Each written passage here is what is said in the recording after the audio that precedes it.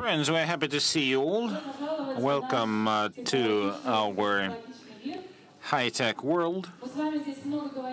We have talked a lot about digital. We talked about the fact that new generations go into the digital domain, and if you know how to protect your health and from any externalities, you also need to understand how to protect yourselves in this world and time of new technologies and digital technologies. And this is something that Ilya Sachkov is going to talk about, a very young man.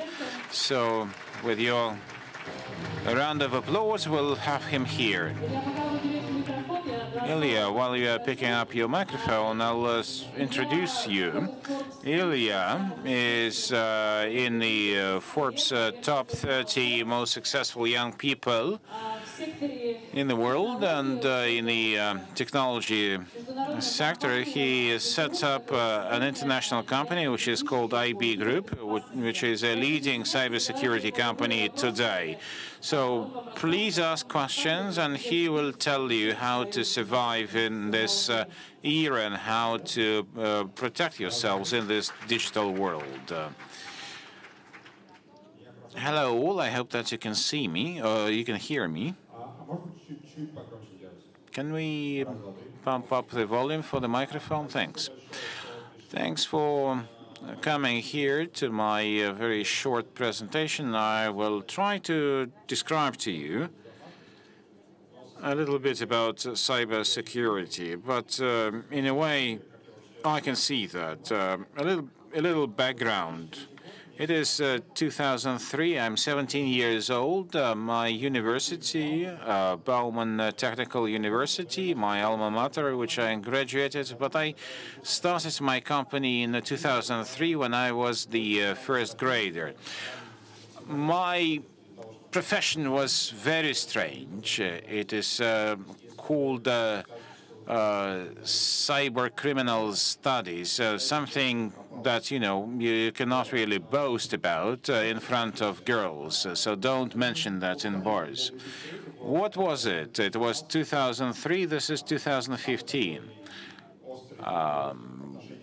Probably one of the gravest periods in the history of relations between Russia and Europe. But we sign, on the right, it's myself. We are signing an agreement with Europol about cyber criminal studies and combating crimes. So we started off with investigating cyber crimes, and our job was to find hackers, to catch them, and to put them in jail. So it is very important in terms of cybersecurity because crimes are committed by people. And now, based on what I know about cybercrime, I can share with you a lot. Now, a few words about my company, and we work in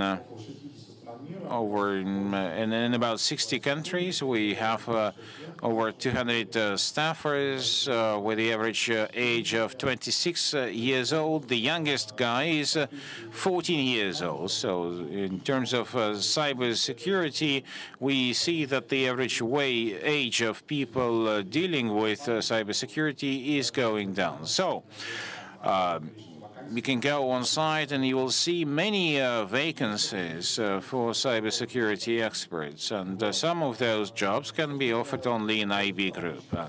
Like I said, we did thousands of investigations. 150 of them were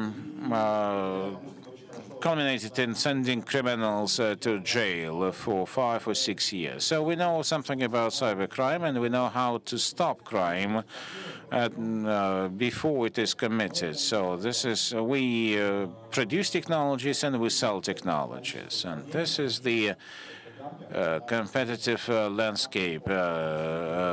Gartner, Forrester, and IDC, they more or less compare high-tech companies. And that you see that in our segment we have 7 such companies, and the only one coming from Russia is the IB Group, which means that young people with ideas And that was my idea from when I was a kid. I like to fight evil, and I think that cybersecurity and cybercrime is a big evil. And through this, we can set up companies where people can use their brains to do very interesting things. Regardless of politics, you can be successful and demonstrate that engineering thoughts and ideas can win over evil. Various international corporations, Microsoft, Raiffeisen Bank, Capital Bank, across the world, these are our clients.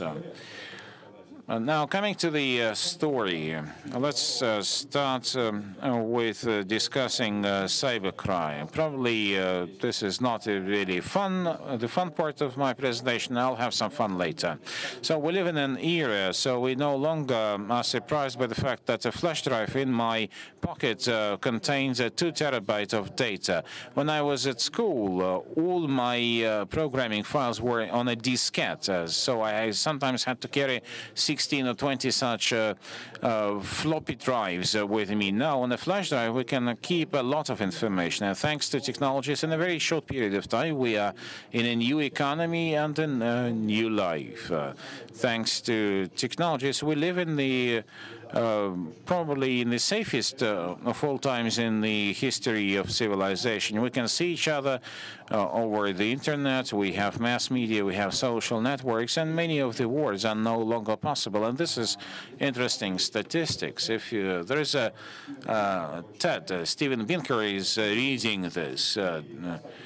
Compare the centuries 20th, 21st. Do you think that those were kind of like bloodthirsty centuries? Well, I mean, people say that the 20th century was a bloodthirsty century, Second World War, many terrorist acts, etc., many local conflicts. But in terms of the human civilization, the 20th century was the safest century. Now we live in the 21st century, where you can die in the street, or because of war, or because of some attack, physical attack. The chances for that are minimal, and that's why the population of the world grew. But there are also many bad guys, so they can find the place for their crimes in cyberspace. And hacking is just probably a very minute part of what you can do in cyberspace. You can sell drugs, you can sell various materials. There are all kinds of fraud there. There's some contraband and fake goods, etc. Hundreds of crimes. And this all happens in the internet. 25% of our budget in Russia we spend on defense and security. This is open data. You can find this on the government side. So 25% of the budget is spent to protect ourselves from something that can happen to us with very, very low probability. And not because we are protected. It's very important. It is, we live in a world where cybercrime has a much higher probability than traditional crime. So the statistics you can check at Europol and FBI websites. Well, I spent, 90 seconds, and we had one robbery in Europe. In the same 90 seconds, about 3,000 personal accounts were stolen on the internet. We had 10 new malware samples appearing. So we spent 25% of the budget in Russia to protect ourselves from wars, but we actually have many more and interesting crimes happening in that time. So people say hackers, criminals, a couple of stories to share with you so that you would live through the emotions when I see the people who commit such crimes. We know a lot about crime, and we shoot various videos. For example, on HBO, you can watch a show. There is a subscription channel on cyber crime.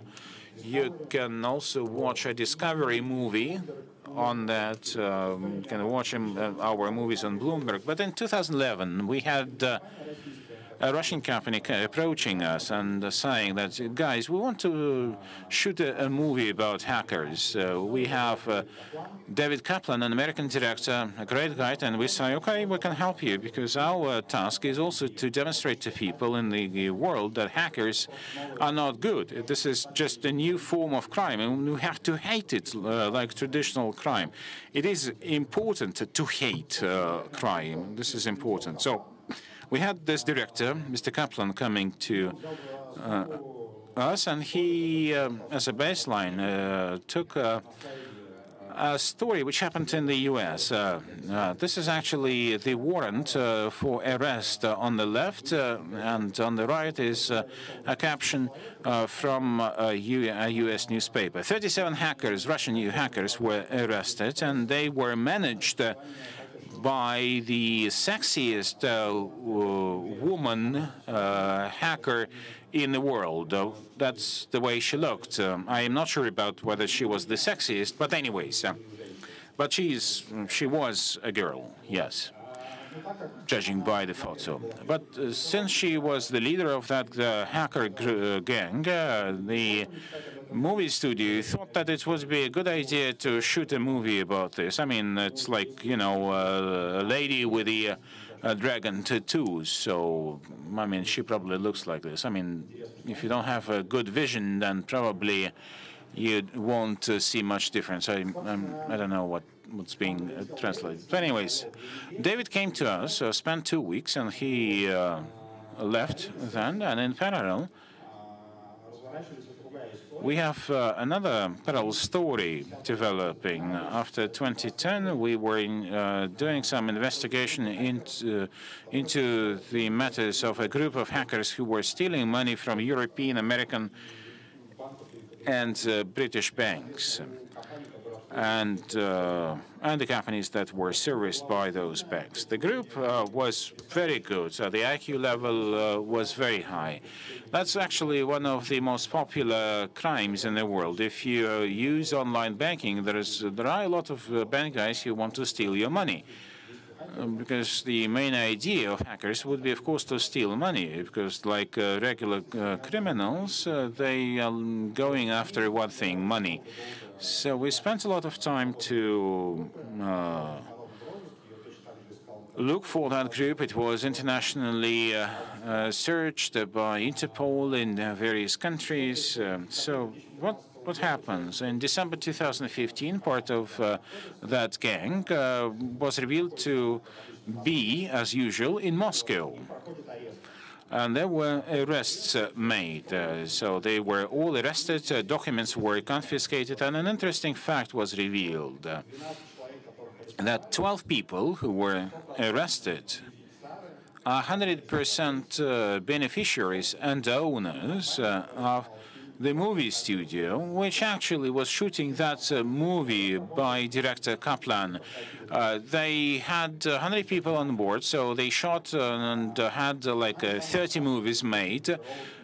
Look, one of the most dangerous hacker groups used the money to set up a Russian movie studio where 100 people were employed, and they, laundered the money, and they started shooting movies about hackers, about themselves. So this is an example of cybercrime.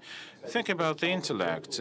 When David, the American director, learned, he spent 2 weeks drinking, just drinking outright, because he never realized that he was working for hackers. The most interesting part of that story was that this sexiest hacker in the world, why would the guys want to, make movies? That group headed by Christine, her name was Christine, that was the section in the U.S. So in 2009, that group in the U.S. was arrested, and the guys were worried that they would also be arrested. So they asked David Kaplan to be involved in shooting a movie to understand whether IB Group was involved in the investigation of Christina. So they wanted to use the setup of a movie to understand what were the mistakes made by Christina and her group to be arrested in the U.S. So they wanted to learn from mistakes. This was a story. Just imagine the organization and the control that they had in mind. So they also had 2 restaurants in Moscow, by the way, not only a movie studio. Some people are fascinated by this. Some people would probably remember this picture from a movie called Hackers. I actually never saw that movie. So people say, wow, those guys are smart and nice. Yes, they are smart, but they are not nice. They are organized crime. If you have business, or you have some close ones who have a business entity and the money is stolen from the account of this business, you won't think about these guys as nice. You would be angry and you would hate them. So you need to have this hatred before you actually are the subject of a computer crime. People are smart, but they're using information technologies not to really steal in the streets and do some, socially and publicly dangerous crimes. Before I come to my next example, I want to ask you, do you know this guy?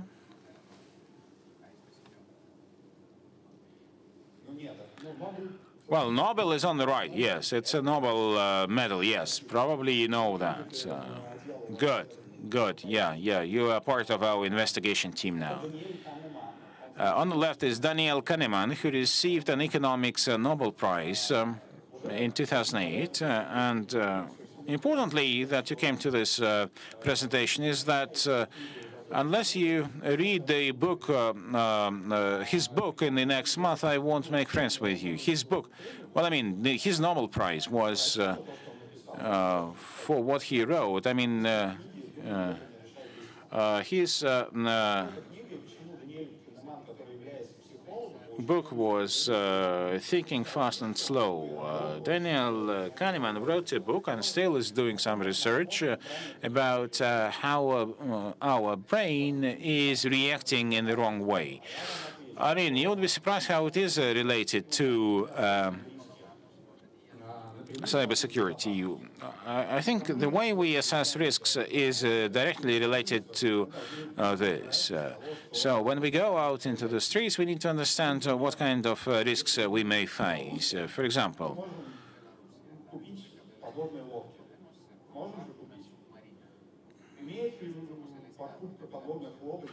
think about Belarus. Belarus can buy some submarines, but does it make any sense? I mean, it's a good weapon, but Belarus is a landlocked country, no sea, so you cannot really use submarines in Belarus, and you don't need Belarus.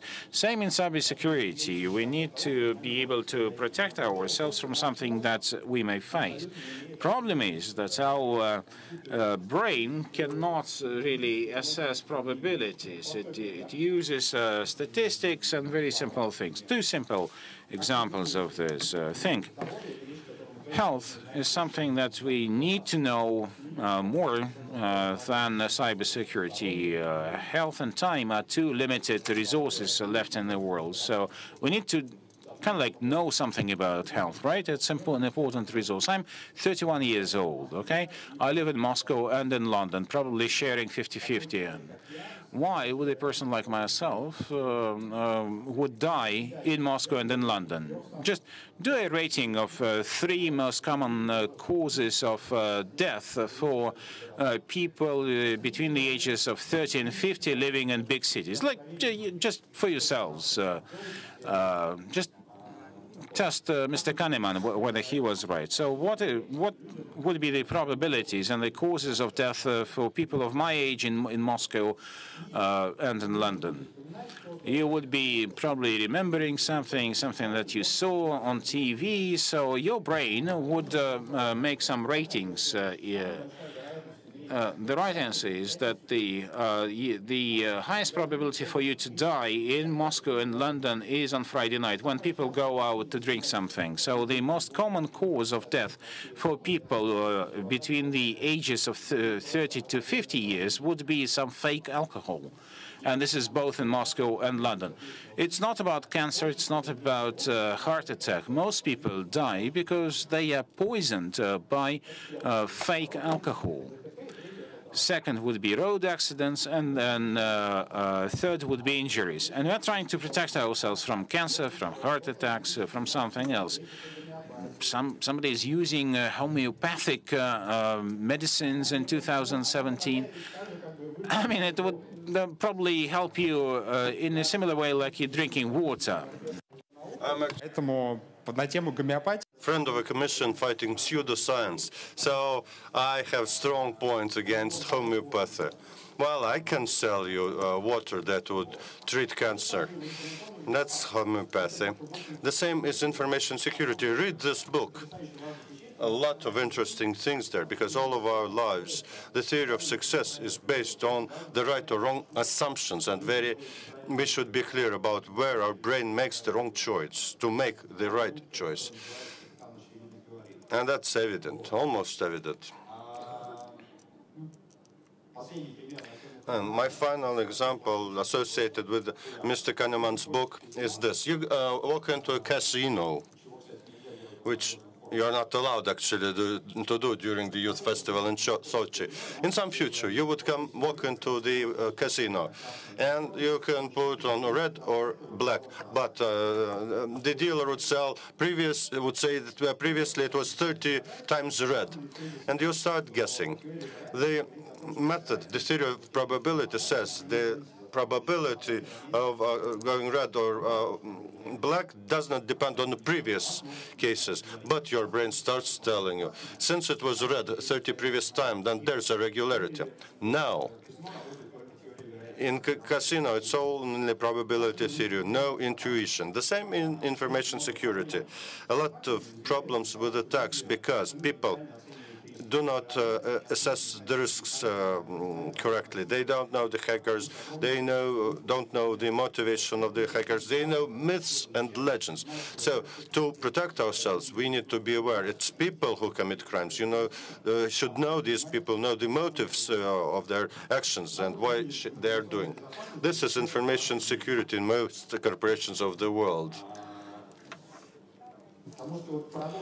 The paradox of the job I'm doing, since 2003 to 2009, we were doing investigation only, forensic.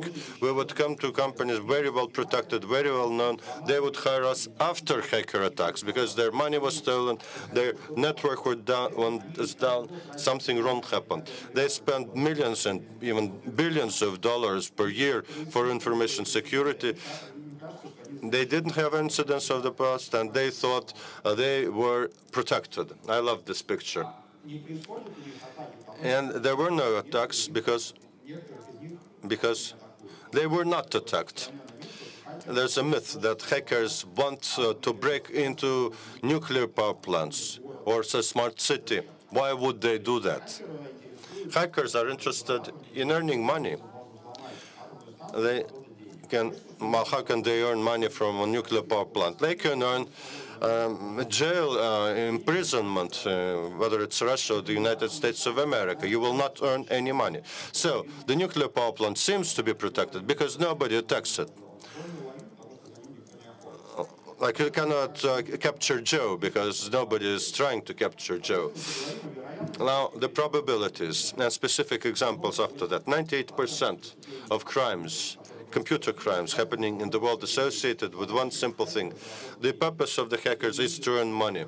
Unless they see this opportunity, they will not attack on object. And only 2% are attacks associated with cyber terrorism, espionage, etc., where the main motivator is to destroy something with no reason or steal information, not money.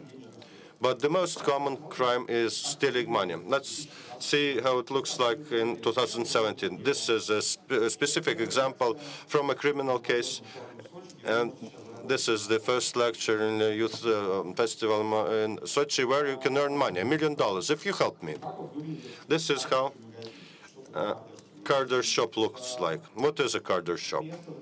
It's a place in the internet. It looks like a normal web page where two types of people get together. One type of persons is a person who can have the technical possibility to steal a lot of dumps of plastic cards. what's on the magnetic stripe on the card. There were 5 million cards, data about these cards in this shop every year. If you are a waiter in a shop, you cannot steal 5 million dumps of credit cards, although some waiters trying to do that, but they can do 60 per month, the maximum. The second type of people is the ones who visit the site, buy the dumps using special equipment. They manufacture those cards and they get cash using those cards. This is one type and very common because each one of them has cards. There's money on the bank account and you can withdraw cash. It's very simple. It's not a black screen with green letters like shown in American movies. It's simply a web page. Every person knows what to do. Select the type of card or the type of bank. Pay $10 for the data from each card. Put it in to your basket. If you have questions, there's a support service. It works better than most retail online shop. The response would come much quicker, and you pay for the data on the card, and you put it on your boxes. For smart people, this is not instructions of how to use it. Don't do this. This is crime for you to know. But unfortunately, I'm showing this because this is very simple. And IQ of computer criminals is falling because of this simplicity. When the government sees a similar site, the first purpose of the government is to close the site. And do you think an organized criminal group with many people involved who are stealing 5 million cards per month, the turnover of millions of dollars, and I'll give you a number, if they close their site on the internet and they spend $20 to start that site, do you think they will stop their business because the government stops their site?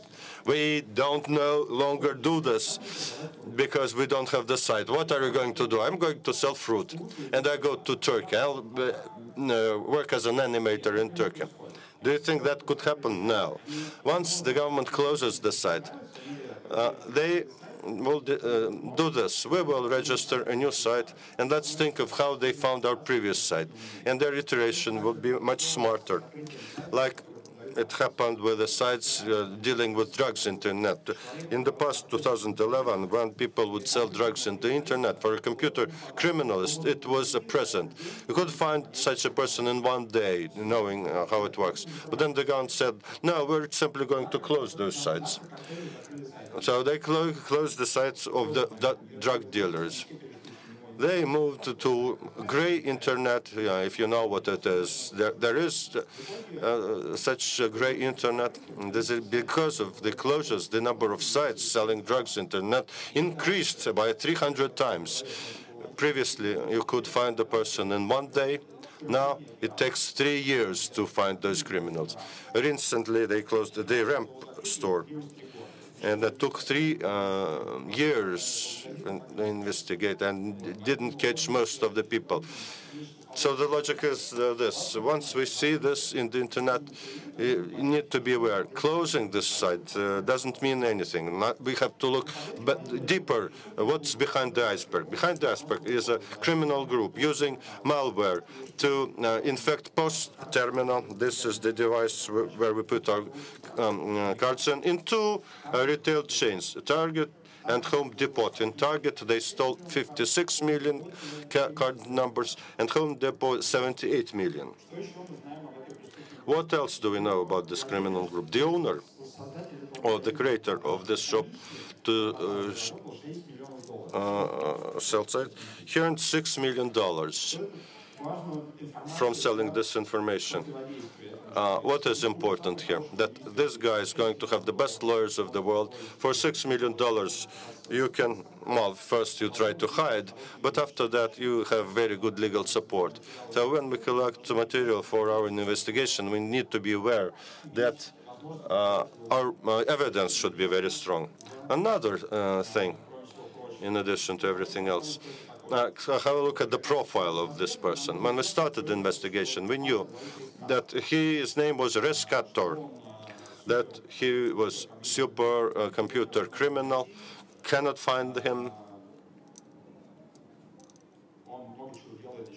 and did many other bad things. It turned out you cannot find him because nobody tried to find him, trying to find him through Google and Yandex, and you can repeat this login. And unfortunately, not all investigations go like this. We made the assumption. The name of the guy was Andrei Khodorevsky in Odessa, Bunina Street, apartment number 24.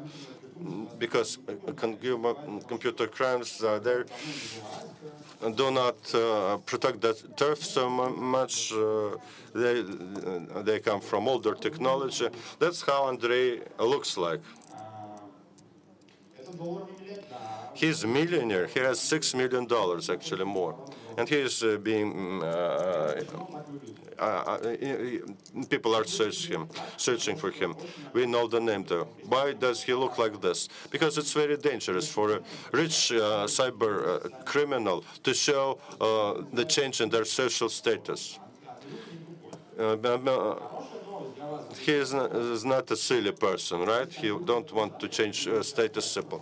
Well, if we catch Andrei, if he's in this audience, then we will get $1 million as a prize. He is somewhere. Information about his whereabouts costs $1 million. Once you get this guy, you don't have to work. This is a typical computer criminal. He's young. He doesn't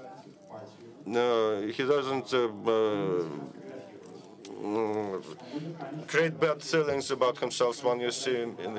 He likes to take photos of oneself. These are the more reputable photos of him, all sorts of photos. And psychologically, you don't feel any antipathy towards this person. He's a guy, he takes photos of himself in the all-military truck. And this is a new type of a criminal, and causes no dislike. And this is new crime, and this is very dangerous. Psychologically, we don't feel dislike for this purpose. He has a good sense of humor. All his databases with cards he called American sanctions. This is the response to American sanctions of Russia. He lives in Ukraine, though, and the logic is not exactly clear, but still, that's what he called that. Another example of our public objection. 1 year in Russia, 3 criminal cases. You may know the answer, but let me give you more. This is my example from the army. 3 criminal cases. Have a look. In 1 year. 1 court of Russia.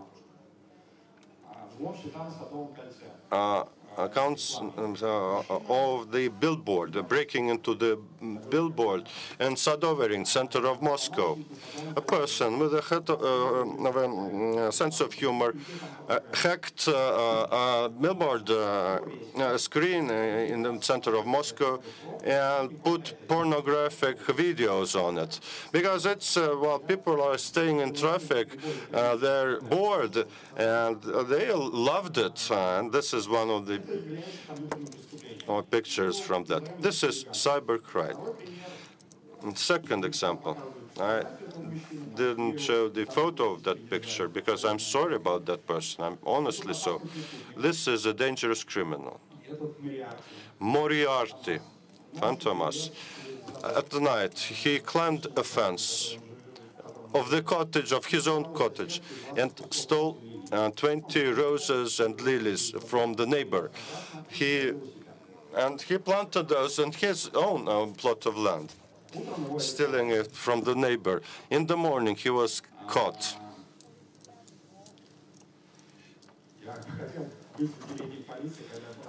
But imagine police department. So rose bushes stolen. The crime of the century. And now Mr. Anikin stole $10 million from the Royal Bank of Scotland, working as part of the criminal group. What does that mean, stole? He stole it from the clients of the bank. And this is your personal loss. All in all, $10 million. What were the sentences? Give me an answer. Give me your guess. The first version, the same. No, you're optimist. What other versions? Have a look. Very simple. For hacking the screen, it was 6 years in prison for this joke. He will laugh for 6 years after his joke. I think it should be a penalty rather than a jail sentence. 20 roses of bushes of roses, 2 years in prison, and $10 million theft. Mr. Anikin got 5 years conventional bailout, and there's some text here, and you can find the video about his arrest and sentence in court. 9 p.m. during the court proceedings, there was news appearing on TV channels, and the news was this. Attention. You shouldn't share this piece of news with Russians. A talented young programmer for the theft of $10 million surprised the bank and got 5 years with a bailout. So what the whole of Russia heard is that talented young programmers, 10 million theft, and 5 years with release on bail. Well, people will draw these assumptions. Next year, all people in Russia, pensioners, old ladies, migrants coming from all sorts of republics, would register in the hacker forums. The number of registrations increased 400% during that date, because there is no social objection to that. A young, talented programmer surprised the bank. It was $10 million in the bank. The next day, there is no $10 million. That's a surprise, really. But no prison term, no actual prison term. And it was... У нас есть такие истории. А вот человек, который украл... 5 years suspended. And the person who stole bushes, he's a criminal, he's a bad guy. I wanted to make a funny story about that, but it's not funny at all, because that proportion, what we're protecting ourselves against, well, that would not happen to you, but we are not afraid of new types of crime, and it's very successful. These are these guys. They have different faces. I tried to build a theory that should look alike, but no. They're different in faces, but they're all boys. Very few girls in this business in Russia. Age 86, 83, 88, 85, 84, 89, 93 born. This is how they look like. Some are not very nice looking, some quite handsome. They are like us. What other things are not good enough? This is the interface. As I said, the most popular client is stealing money from internet banking. We have online banking. Many of you have. And it sounds complicated that there's a virus. It should be delivered to the computer, where there's an online banking system installed that could be your computer or the accountant of your organization, maybe university accountant, whomever. Unfortunately, it works very simple. This is what the interface looks like to infect your computers. It's 2.0. Let me show you something here. This is how the infected computers look like. And above, name of the payment systems you can see, and you see the amount of money on the account, 2 million rubles, 2.7 KK means 2,700,000 rubles on the account. It's all very well automated, very simple. You don't have to know the basics of programming to work all of this. Hello? These are infected computers of various accountants. This is the information about the money on the account and command buttons. It's all automated. Before, a computer criminal was a person with very high IQ. There are smart people still in this business, but a lot of simple users always there working these things. So this technology is evolving very quickly, very many interfaces, very easy to understand what is read. It's still criminal proceedings going on, but if you have good eyesight, you will see the amount stolen. It's millions and millions of rubles. Why is this the most popular crime? Because any legal entity has quite a lot of money on their accounts, and using the virus, you can easily steal this money. Right-hand side, you see the control panel of virus for mobile phones, stealing money from applications of the mobile phone. This panel shows the names of the banks, which infects the virus, Promsvязь, Sberbank, and other. An example, the number of companies that are being hacked.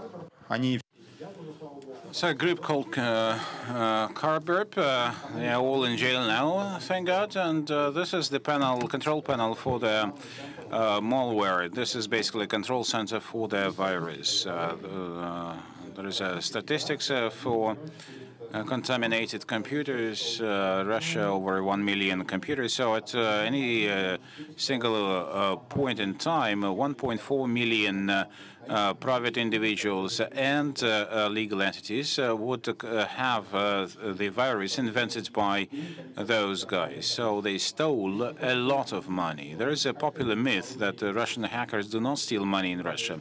No, they like stealing money in Russia because just watch this. This is a Russian criminal group, and all the computers are in Russia. There is Peru, Poland, Portugal. But an important idea is that it is not only important to put some malware on the computer, but somehow to get the money out of the bank accounts and cash out this money. So in Russia, there is organized crime, which makes it possible. So it is much more profitable for the Russian organized crime to steal money in Russia because very quickly you can cash out the stolen money.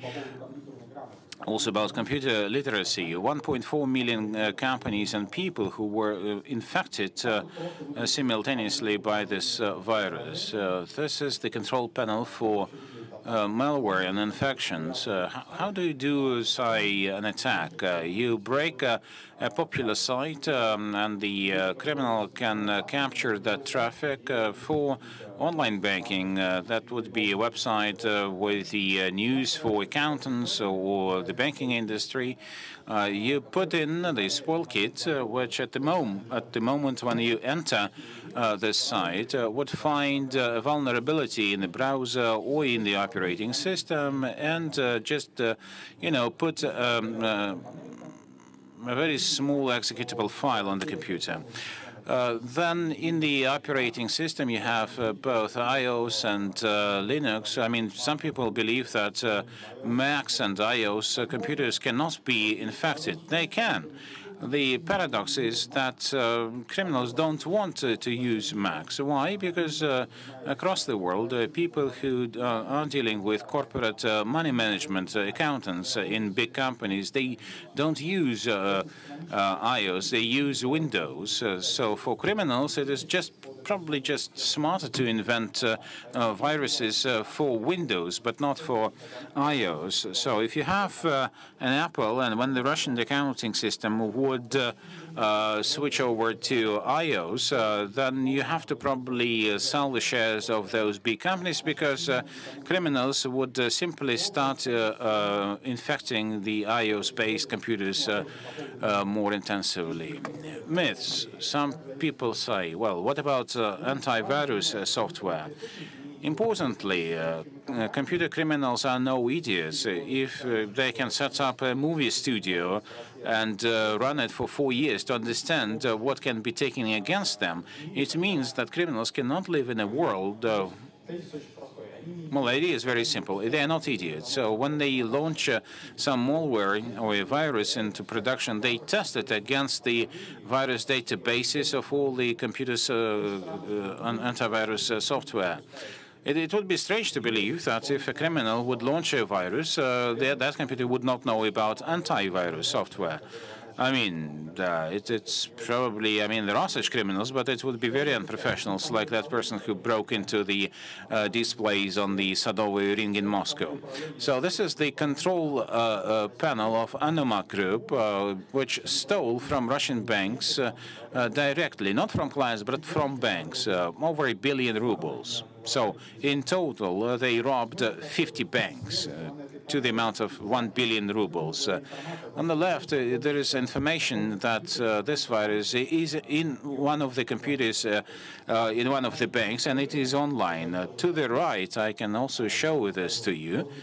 To the right, you probably notice some familiar signs. Do you see those signs? Do you think these signs show which of the viruses is active right now on one of the computers which was infected before? So I come over here, just I'm like an old man staggering here. So these are antivirus software packages where, again, the viruses are quite active. So criminals are no fools. They bypass antivirus software. So in 86% of cases, computers who were broken into and where money was stolen actually had antivirus packages. There are startups now which say that we will, introduce a machine learning system which would be combating cyber crime and detecting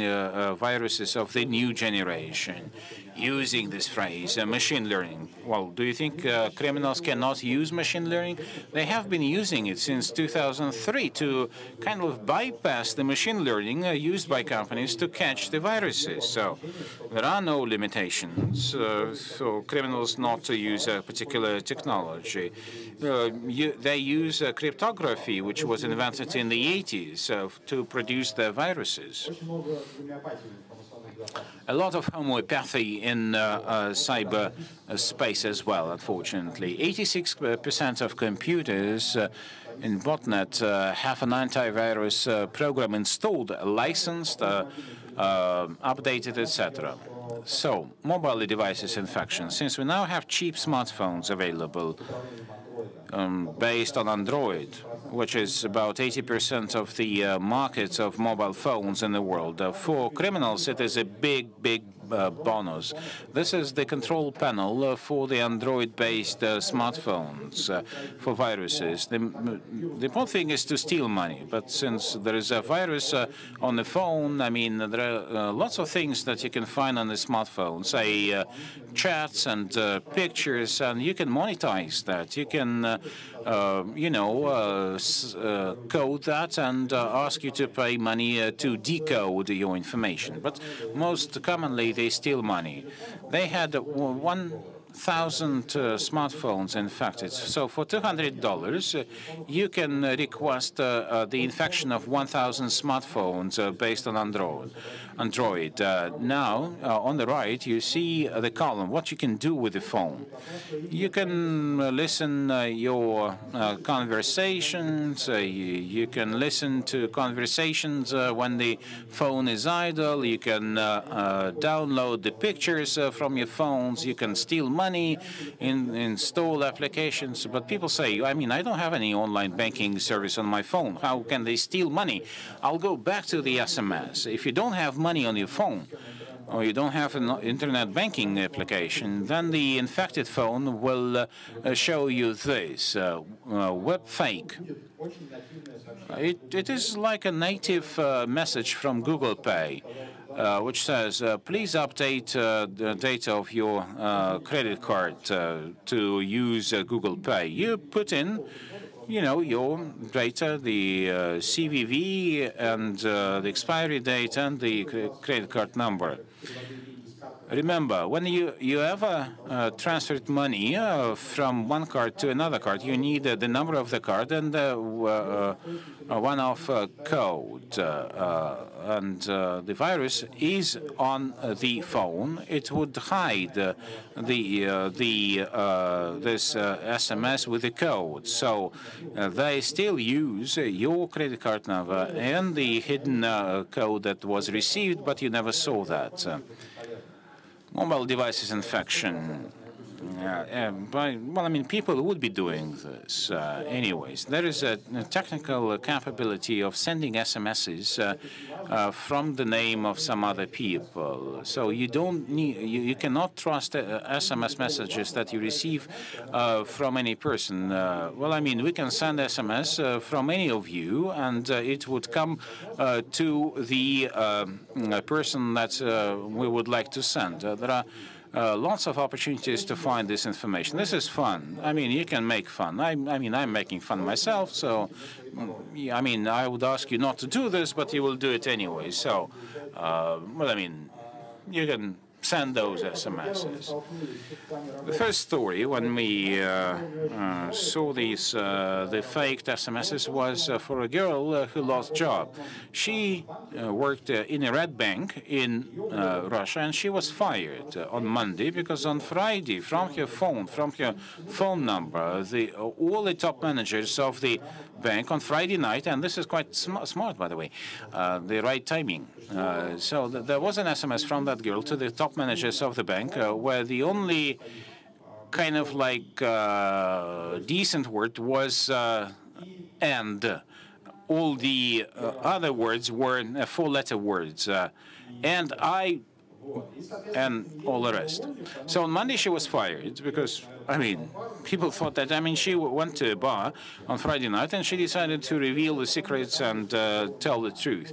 Well, I mean, it happened. Well, I mean, it actually was revealed later that it was not her, but her colleague, which kind of like decided to make fun.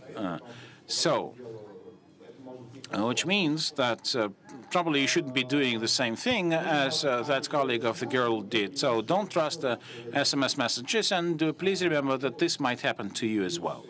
The viruses and the other things are quite easily done with the mobile devices. What else can I wanted to say? Let me go through the personal cybersecurity rules. You're all grown-ups people, quite advanced, but every day we see hundreds of cases when, because of banal things, even advanced people suffer. Read the book, which is called The Art of Deception by Kevin Mitnick. My kids at the age of 12 are already reading this. Kevin Mitnick is the author of the theory of social engineering, where attacks on computers can be done without computer methods. So this is an attempt at cyber engineering, all those frauds and, identity thefts. I mean, this is a great book. Second story about your emails.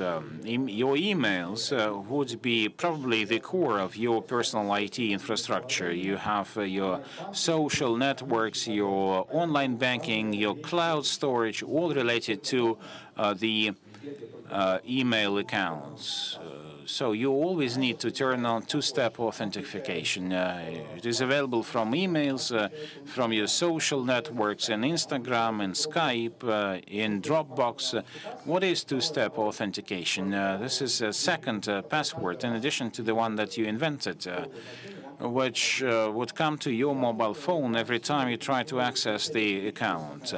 Don't receive it as an SMS, but you use Google Authenticate, which generates one-off passwords every time you access your Google account. This is the way it is. So every minute, the second password is being updated. So if my original password is stolen or is revealed on the internet, so without access to my mobile phone, my email account still cannot be used.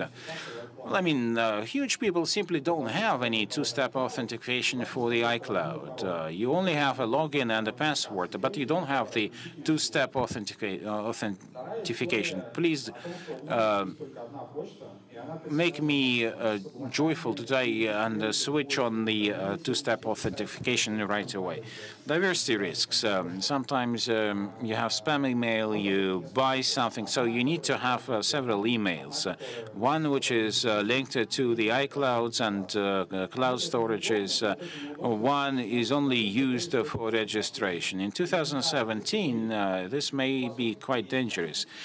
Quite simply, you have a Samsung or an iPhone, and your email is linked to the phone that you use for conversation. And if your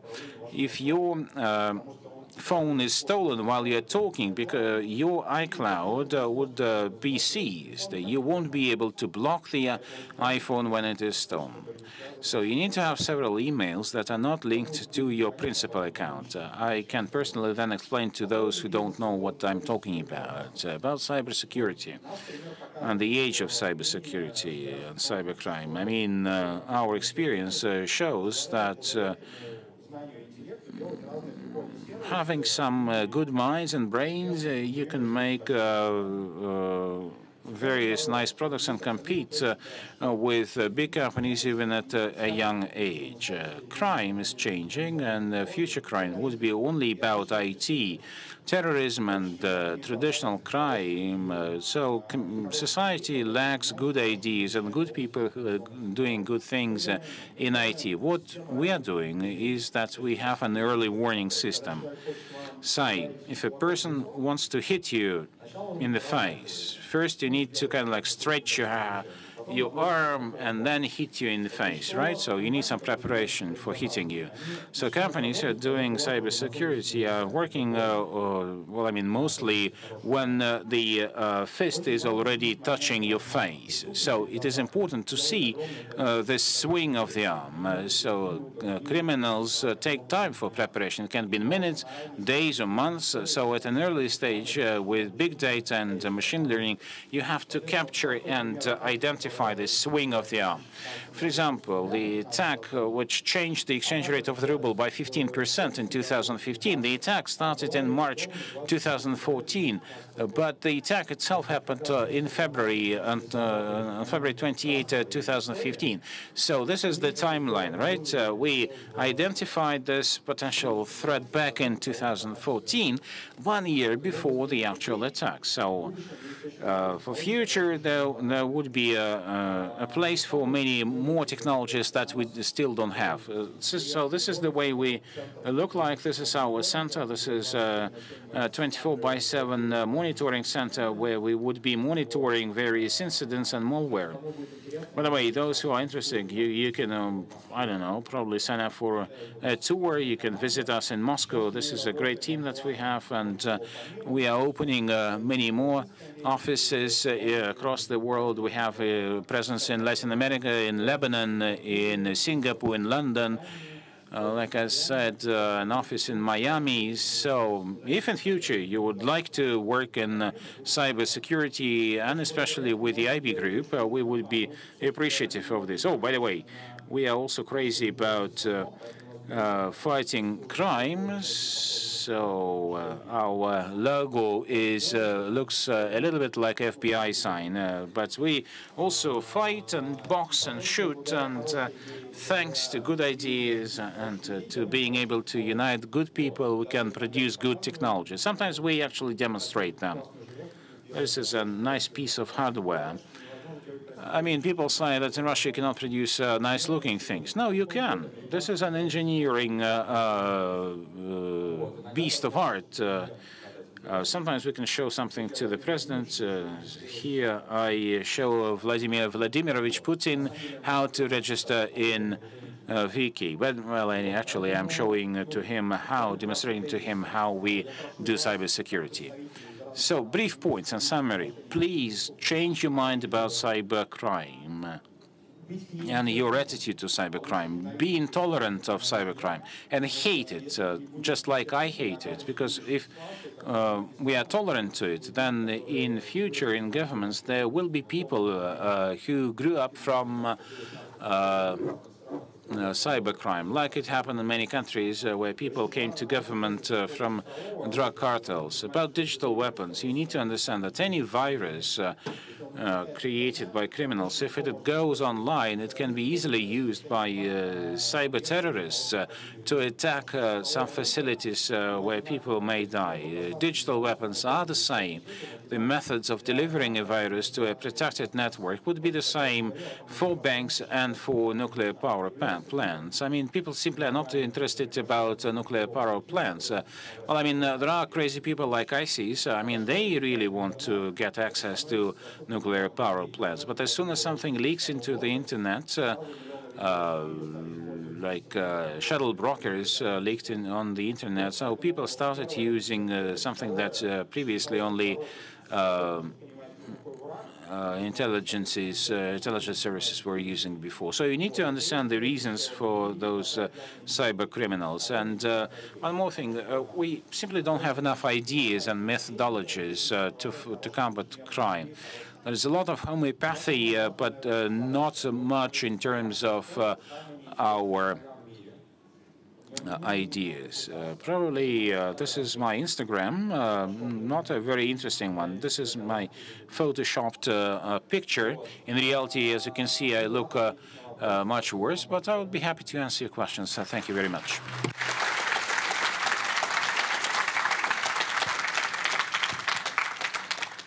Хорошо, что нет вопросов. Я пойду. Good that I don't have any questions. I can go. Or we do. How do we work there? Oh, you speak. I speak. Okay. I decide. So who wants to ask a question? Please, please. Good afternoon. My name is Dmitry Kozlov. I'm from Volgograd. Probably in real time, your consultation would be quite expensive, but I have a question for consultation. I am also dealing with cyber crime, and our task is to really do some protection of our POS terminals. Is it enough to use PCI DSS? And, well, I mean, real security and PCI DSS are two different things. So it's important to read technical reports, how POS terminals were infected and broken in 2017. I can, if you write to me, I'll send you a couple of reports to read how to do this. Okay? Now you? The young man with hands.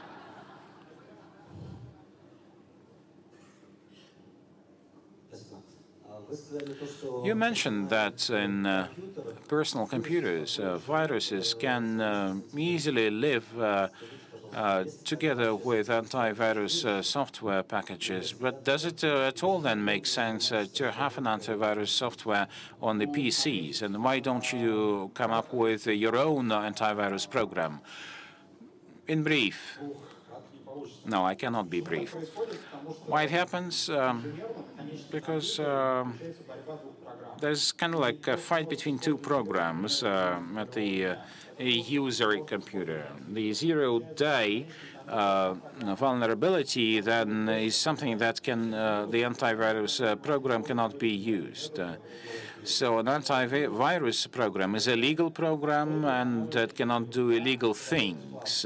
Well, you need to install some antivirus programs, even the free of charge antivirus programs, because there are very simple viruses that can be caught by even the free programs. Why we are not producing an antivirus program? You know, in terms of engineering, you cannot do anything for the end-user computer. You need to probably analyze the traffic and see if it is infective. If you go on to the Sberbank website, your computer will be checked for viruses. So if you are an infected computer, then the Sberbank will not allow you to install anything from the Sberbank website. You have a new technological revolution in place, and we are not, developing anything that we don't believe in.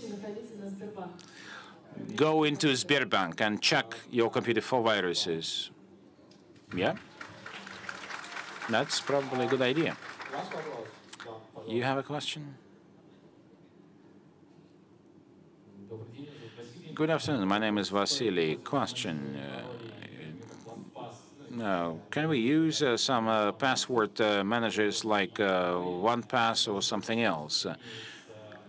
It's been several days since we learned that there is a whole vulnerability in the WPA2 for the Wi-Fi cryptology. You know, you're all using Wi-Fi without using VPN, so nothing changed. I mean, you are still vulnerable and you will remain vulnerable. Something changed for professionals, of course, but not much. So, colleagues, if you are using Wi-Fi somewhere, public Wi-Fi, please use your personal virtual private network. I mean, you can go to Google and see what I was talking about, and then you have to install this, because a hacker or a listener or the botnet that listens to your traffic can do this easily and capture your password. So the first question was about... Well, I recommend learning about passwords by heart. There are 6 factors of long life. Training your brain is one of them. You will extend your lifespan if you do that. Sometimes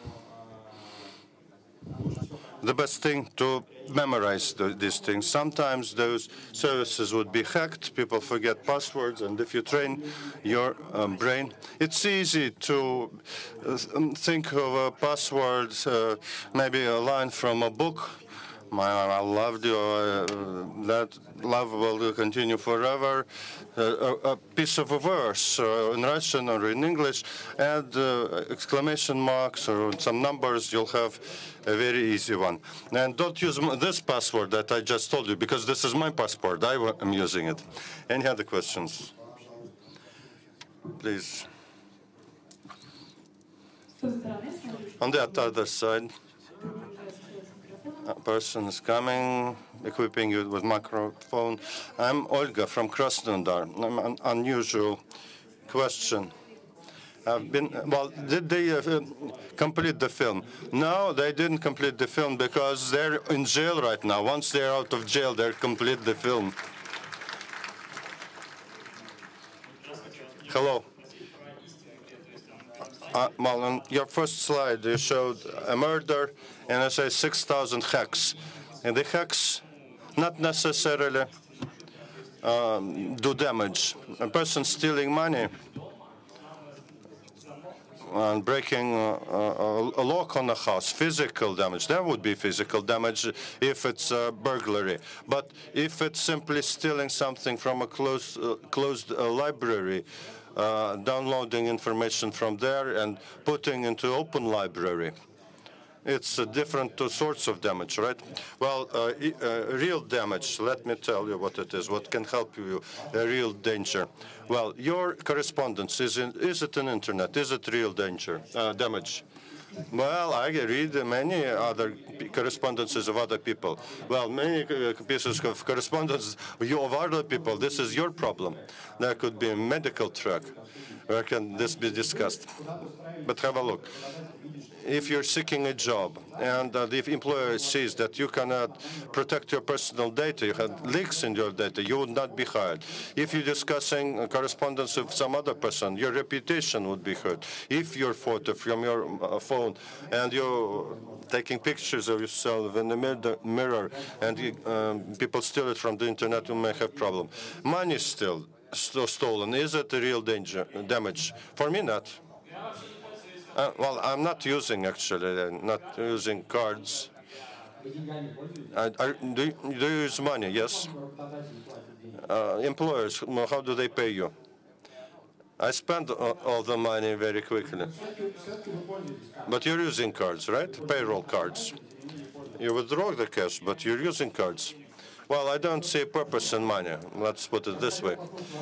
Well, please speak next time with a lecture about that. Next question, please. Sergey from Kostroma. You spoke about companies not being properly protected. What about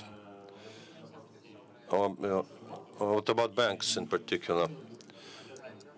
Didn't you plan to create a rating of banks, the most secure ones? No, ratings were not to do. The Russian banks are protected better than many banks of the world. Like out of the 18 viruses created in the world, 15 would be created by Russian-speaking hackers, and they will try those out against Russian banks. Russian banks have much experience in that, protecting themselves, better protected than English or American banks. Top 20 banks, you may be sure they're well protected. Russian law, does it catch up now? We're 15 years behind cybercrime. 2012, we wrote a letter to Minister of Education and said, introduce, please, computer literacy and information security classes in schools. Better give a hand of applause to the minister. The minister responded. I graduated from school 404 in Moscow, physical mathematical school, a lot of mathematics and physics, and every week, 1 hour, we were trained to throw grenades against tanks. And if there's a tank attack against Moscow, and if the tanks attack from the side where the school is, I'm sure the tanks will be stopped. And because all Eastern Izmailovo, that is the name of the region, we know how to throw grenades. Some people will throw themselves against tanks together with grenades, but hardly that situation is going to happen. So we sent a letter to the minister, reduce the amount of time spent by kids learning to teach grenades and more time to cybersecurity. The response came 2017 and said the letter that by 2022 everything's going to be okay. So we're behind. And unfortunately, many people don't understand how much we are behind. Hello, Alexei Slovkov, Dniester Republic. There's a tendency, it seems like a half a year or a year, that half of the internet going to Tor without registering domain names. What are the modern tendencies to protect ourselves against these people in Tor? Well, there are methods to combat gray internet, but they're slower than fighting a normal internet. And how it works, I like to give you a story of how we do it. It's like a story with movie companies, the criminals becoming smarter. So the response is this: everything's possible. It's slower, it's more expensive, but there are very many successful cases. I caught very many people already. But it takes a lot more time. Before you could do in a few days, now it's months or years. If we want to be cybersecurity specialists, there are courses, a team of developers to develop the Kirilinks offensive security. What do you think about that? Should we take training from them? Well, it's worth it. First of all, go to the Bauman University, study there 5 years, Bauman Technical University, and read technical reports. It's not courses that you should pass, just reports on how hack attacks happen. Once you read the report, you know the problem. Like one example, there's a criminal group called Lazar. Very tough, very strong technology. There's a public report about them. Nobody read that.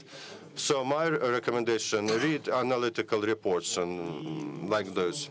But training courses are good as well. But in my profession, I learned from books, American books that were available, or articles. Ilya, let's take a question from here. Yes, you please, and then you. Hello, I'm Roman in Cheboksary. That's the place I live. In interview startup iBusiness Journal, you said in an interview, you said that 15 of your employees are part of hacker groups planted there. So when there's a hacker group preparing a crime, what do your guys do in that group? Well, they're planted not physically. They visit the forums and part of communication. We know what is being planned. So if we feel that something serious is going to happen, we can prevent that at the stage of preparation.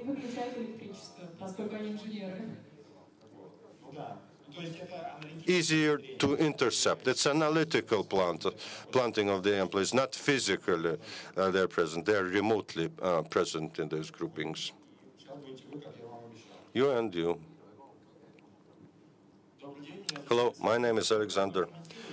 Your comments, please, on the prospect of Yarova package. What do Yarovoi? Okay. Well, I'll say something which is not popular politically, but I'm an engineer. I can be politically incorrect. By the time the law was enacted, it's already late. We'll spend a lot of money to fight something, to be inefficient. Are terrorists idiots? Don't they read news on the internet? That to fight terrorism, the government is going to read WhatsApp and Telegram. Are they out in the forest? No, nothing about that. Let me write something in the Telegram about terrorist actions. No, they're now encrypted messengers. Trim, Vikra, their own developments, that's what they're using. So my personal attitude is this.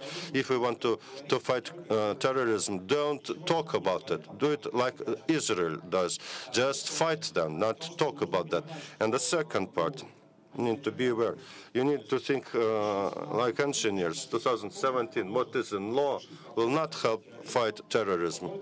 It will only spend a lot of money. This is my personal attitude towards that law.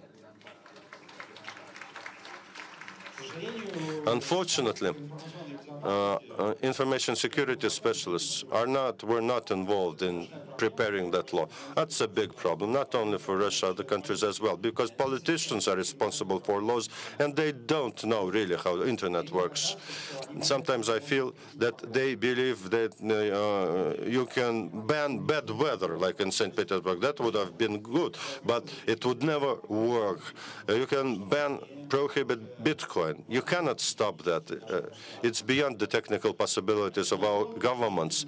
So my response attitude is negative, but don't put me to the jail for that. No, we'll not let you go.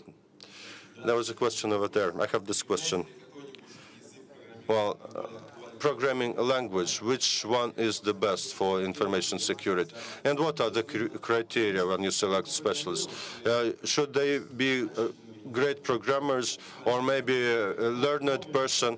Yes, during the interview I would ask you whether you read Gogol or other authors. Now, there are various programming languages good for various things.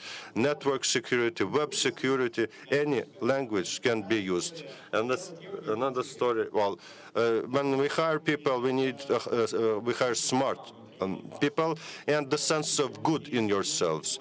We don't take any people with any criminal past. Well, whether it was jail, prison, or traffic penalty, traffic fines or taking narcotics, not that important. But cybercrime, we never take this person. And in this profession of cybersecurity, we have analysts with strong brain power who see the relations between things and read material and make analytical conclusions.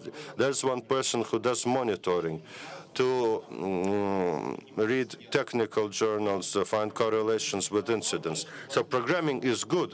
Better you know programming than not, because it develops the brain. But you don't need to be a programmer to be in this profession. Many criminologists who deal with seized computer equipment, they need to know the basics of information storage and restoring information. May I help you with moderation here a little bit? Hello? Nadezhda Dikut in Astrakhan. My question is, this you partially actually answered the question. Well, we heard about minimal age of your people. What's the maximum age of your employees? No, we don't have a threshold, but people should be able to walk. The oldest one he's 58 or so. But we do not have this rule. We're not racist, we're not sexist, and we're not ageist. Now, another question. What are the prospects for cryptocurrency in correlation with cybercrime? There was a session yesterday, right, on blockchain and cryptocurrencies, but money and technologies cannot be good or bad. A lot of crime being committed with the use of money than cryptocurrency. My attitude is this. There has been a revolution. Many people are still not aware of this, but Bitcoin is simply a currency. It has all the properties of a currency. And in some of the properties, it's better than other currencies. Some people say this currency is not supported by gold. Do you think our currency is supported by gold? And gold is also an agreement between people that this is of some value. That was agreement between people that gold is of value. It's not kings getting together, let's legalize gold. People simply put their trust in gold. Thanks to blockchain, you can always be aware at which point in time who owns which currency, how the currency moves. Very easy to track the corruption lines. There's a good book, Cyber Criminal #1, about the person who created Silk Road. And that book describes how they used the line of payments in Bitcoin and blockchain of Bitcoin. They found that criminal.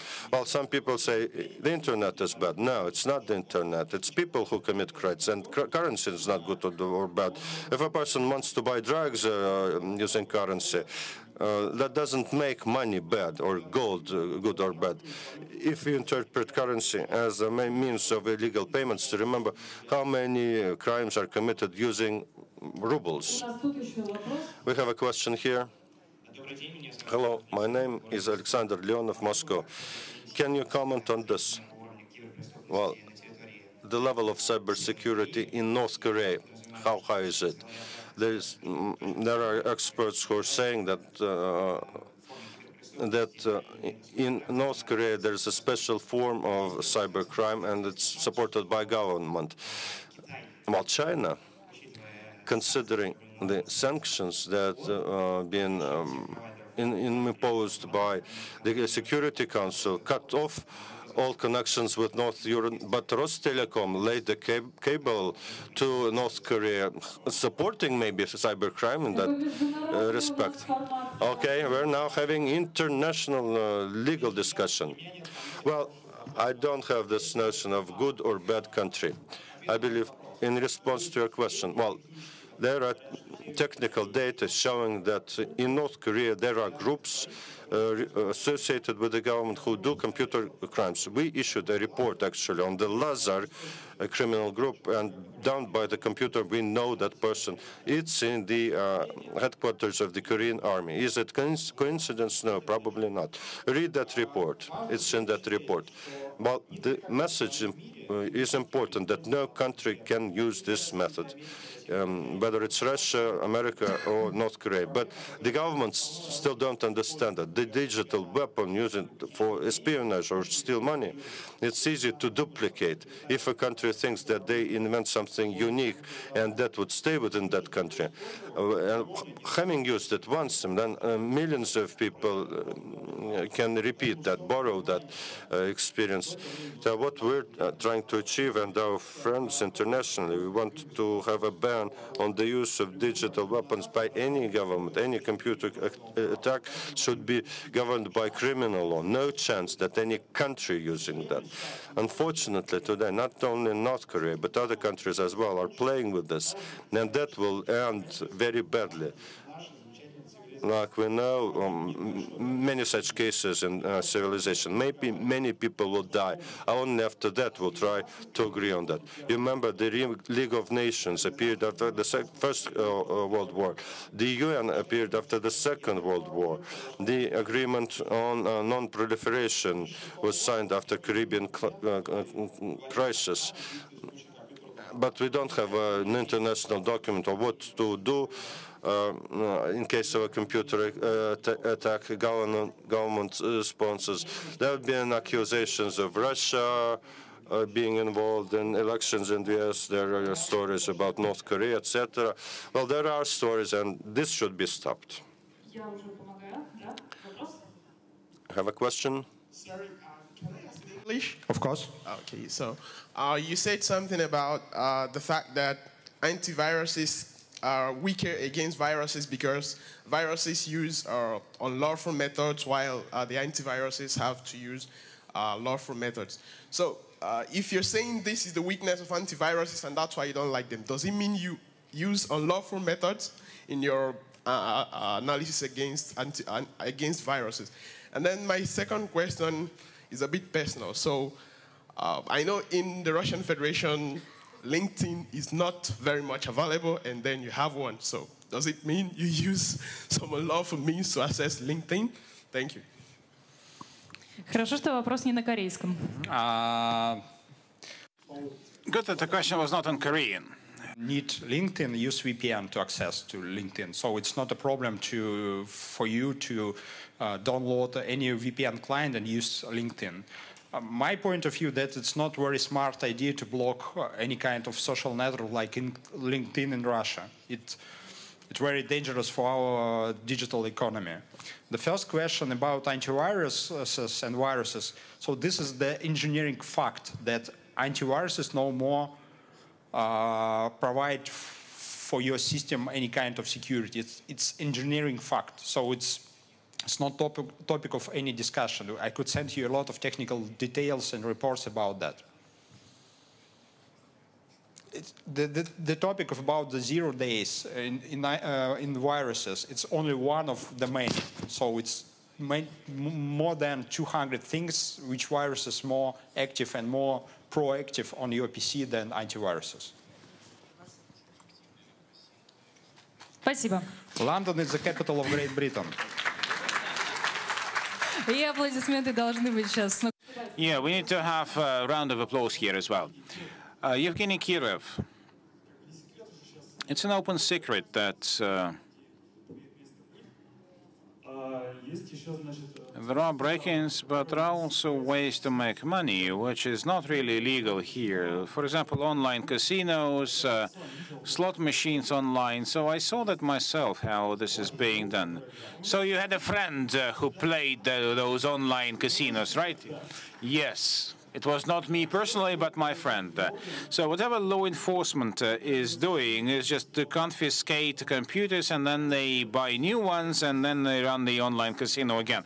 Are there any ways to oppose this illegal money making? So, you know, in this country, we have a program of digital economics. So if any law enforcer or any politician would need to understand that in addition to what you described, there is also a huge gray economy, piracy and fake goods and all those gaming platforms on the internet. So if you don't control them, then you lose a lot of money. Online casinos, of course, they don't do any illegal transactions, and the government is losing a lot of money, and many people lose their personal money.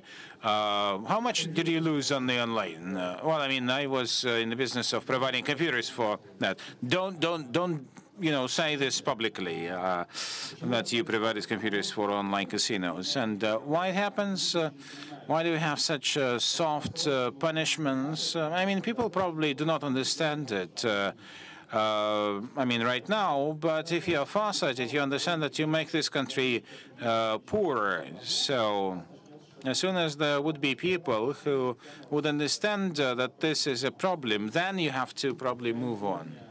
It depends on the maturity and intellect of mayors of cities and law enforcement. People who think it's okay to have such online casinos should be sent to jail. I suggest two last questions because we need to wrap up this session. Yes, we have a question there in the end of the audience. Well, I mean, the microphone was stolen. My name is Eric. I'm from Akno University, and my question is. В принципе, эти системы. Ну, в целом, смотри. Could we bypass the system by using special passwords? If you take AliExpress, then, well, I mean, there is a gadget where they can take up to 1,000 rubles from your smartphone without any acceptance. Well, people like to do this in Moscow Metro. And, I mean, people do this. I mean, we had a person I mean, there was a case in Moscow Metro. A person was taking a train, listening to music, and then he heard the sound of a transaction being made. And then he turned around and saw that there was a guy next to him who actually was stealing money from his online banking, from his phone. So he kind of like hit him. So, but there is a bigger chance of your computer being infected, and all your online banking may be corrupted. So people who do this mobile gadget thefts would be people who are not that smart, who cannot do anything else. So as soon as you meet such a thief, just hit the guy. India. Sir, I have a doubt. Like, we know there is a thing called as dark web. We all know it's not a good thing. It's a really very bad thing. It helps for like terrorism and all that. They are buying and selling guns over there. So my question is, if we know that this is a bad thing, then why all governments are not coming together and banning this? Like, we can, like, just same way China is not using Google, the same way, isn't it possible to stop dark web? And can you just comment on what exactly dark web is? Because it's a really big concept, I guess. So the answer is quite simple. I'm not agree that dark web is a bad thing. There are many good things in dark web. Technology could not be good or bad. For example, in dark web, there are many free journalists use dark web to publish free articles in the countries which have problem with censorship. There are many investigators use dark web to hide identity. So, and the third thing, that there are many successful operations against most dangerous crime group in dark web. You could go to the website of the Europol and see a lot of publications and information about the arrests. But I agree that in some countries the problem of dark web is not strong for politicians because they just don't understand what is this. But again, I'm not agree that dark web is the bad thing. Bad thing is the people who use dark web for the crime. And the second thing, it's possible to fight against bad thing in dark web.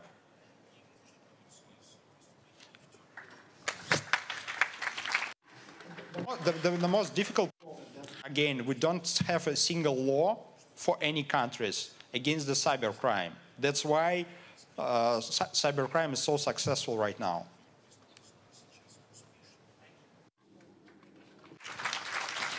Спасибо.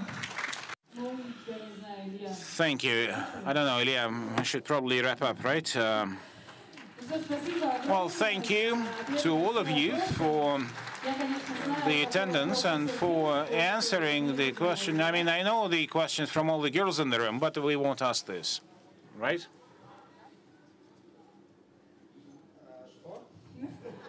What?